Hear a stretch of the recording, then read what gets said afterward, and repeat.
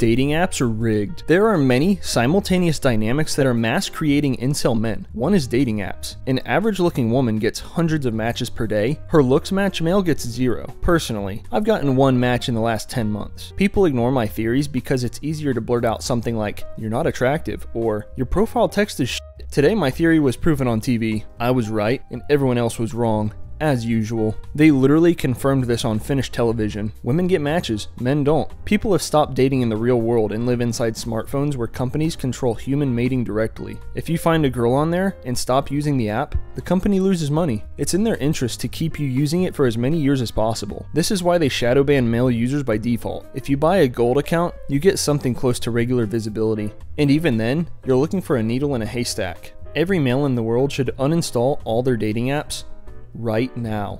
But you won't. You're desperate and willing to try everything. And that's exactly what keeps this conspiracy going. We've already accepted a world where a rigged algorithm hinders our mating.